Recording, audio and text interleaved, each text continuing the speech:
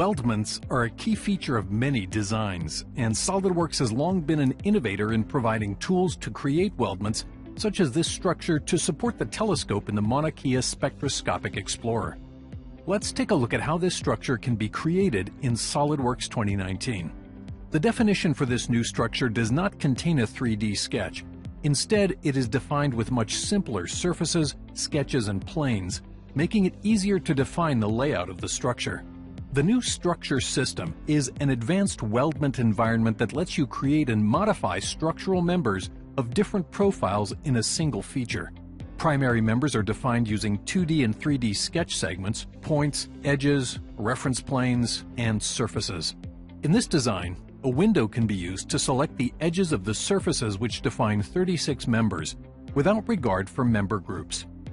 Familiar weldment profiles are used to specify the weldment cross-section, and for this selection, a 10 by 10 square tube will be chosen. Just like that, 36 members have been created. In the structure system environment, members can have different profiles.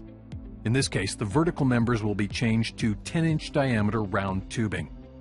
The web members will be defined using sketch segments, and they will be 7-inch diameter round tubing. Secondary members run between primary members and are defined by selecting member pairs. In this case, the location of the new members will be defined by 2 support planes, and the chain option will be used to select the member pairs. As selections are made, new members are added between the pairs located at the support planes. As easy as that, another 12 members are added. At this stage, the members are defined, but they're not trimmed. When you finish adding the structural members, the corner management tool is presented so you can fine-tune the corner treatments. The simple corners will be set to body trim so they get coped to the vertical members. For the complex corners, there are more options. Initially, each member is mitered to each other. For this corner, we want the horizontal members mitered to each other and the vertical member trimmed secondarily. To simplify the manufacturing impact, the vertical member should be trimmed flat, so it should be moved down to the planar trim box. For the next corner, we can see that the vertical tube has been automatically defined as a trim tool, and the horizontal members get body trimmed to it. The top corner will be defined the same as the first, where the vertical member will be planar trimmed to the mitered horizontal members. The same trims can be applied to the remaining corners of the structure to complete the corner management process.